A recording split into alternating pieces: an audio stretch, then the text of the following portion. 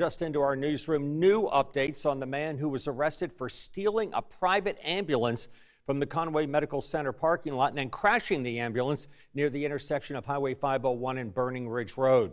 News 13's Julia Kennedy was on the scene yesterday. Right now, she is back on the story and joins us live right now from Conway Medical Center with new information that we have just learned in the past hour. Julia?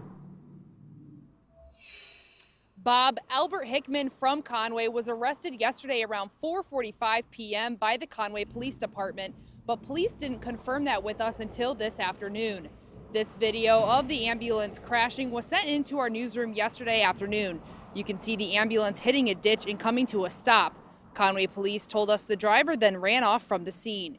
Hickman is being charged for reckless driving, grand larceny, and driving under a suspended license. And News 13 also learned today that Hickman has a long arrest record in South Carolina that includes multiple convictions for driving under suspensions and larceny.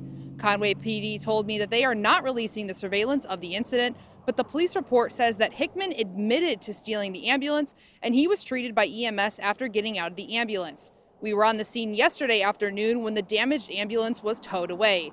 CMC would not comment beyond telling me that the hospital will assist law enforcement in any way that it can.